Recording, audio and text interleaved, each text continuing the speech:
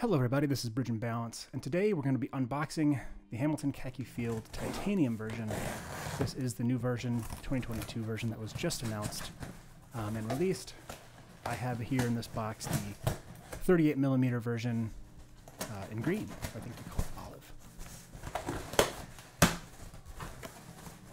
So I just kind of want to give my first impressions on the watch, and we'll have more details later in a full breakdown video. So inside the box, it comes wrapped in kind of a white sleeve here. There's no sort of branding on that sleeve at all. And then you have an outer box, and the outer box is branded with Hamilton there on the top. And as you open it up, there's going to be a sort of a wood finished sort of a box inside, and that's what contains the watch and all the other documents and papers that come with it. This isn't a new box. This is a box they've been using for a while, and I think their original Khaki and Titanium came in this same box. So inside the box you have some customer service information.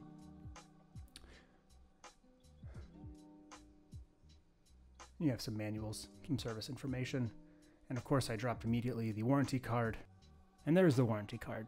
This watch comes with a 2-year warranty from Hamilton, as most of their watches do. Alright, so on to this wooden box. Inside of here we do have the watch.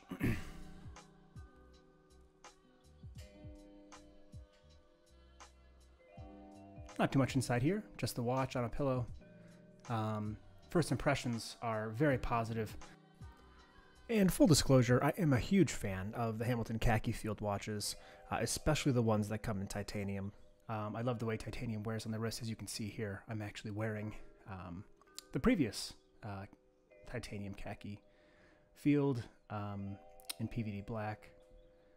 So I was excited to get my hands on this watch simply because one of the big changes that they made with the 2022 versions is they released it in 38mm, which is a much better size for my wrist personally. The 42mm that it came in the last release is just for me a little bit too big. So I was really excited to get my hands on a 38mm version of this watch. And here you can see it on the wrist, and as I've been saying over and over, this 38mm fits so much nicer for me on my wrist. The strap itself is a little bit short, but that's pretty common. I have a rather big wrist, so that's not too shocking for me. And here's everything that came in the box.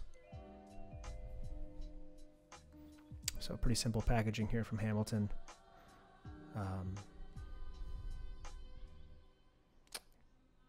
little close-up of that strap. I've been wearing this throughout the day today, and this is an incredibly comfortable strap. It's a little bit stiff at first, but as I kind of have been wearing it, it's been kind of softening up a bit, and it wears really comfortably. And now we'll finish up with some close-ups of the dial.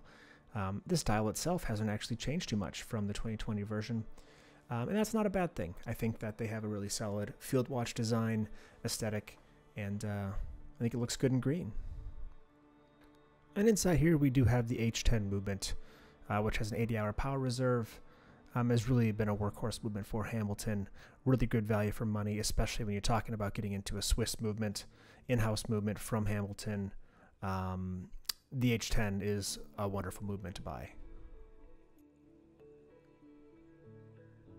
Alright guys, if you appreciated this video and you want to see more, please subscribe. I'm going to have the in-depth review shortly, which will have a lot more close-ups of the dial and the movement itself, and more details about this watch as I continue to wear it over the next couple days. Thank you so much.